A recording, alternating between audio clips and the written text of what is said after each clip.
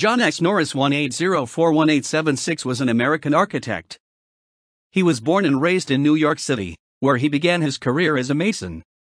He advanced to being a builder and eventually listed himself in the telephone directory as an architect.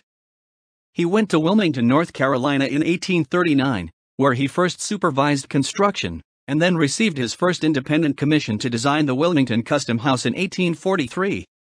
While working on that commission, he was asked to design the Savannah Custom House in Savannah, Georgia, which was built from 1848 to 1852.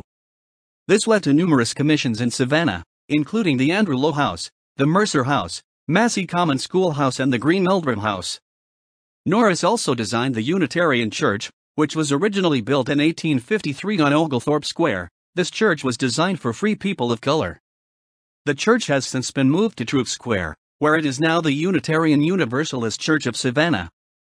Norris also designed lighthouses for the Savannah River and Cockspur Island. He returned to New York before the outbreak of the Civil War in 1860.